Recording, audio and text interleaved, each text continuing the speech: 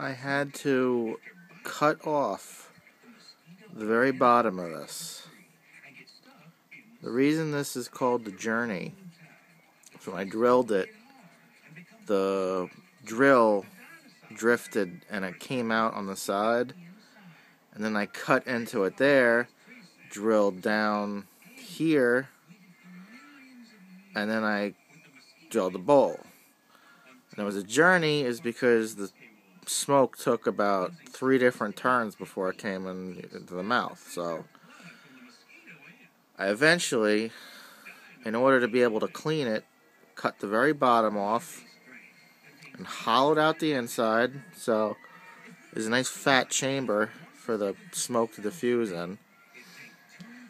Then I tied it up, I glued it, tied a ribbon around it, or a string around it, and then glued over the string. So it's like nice and locked on tight.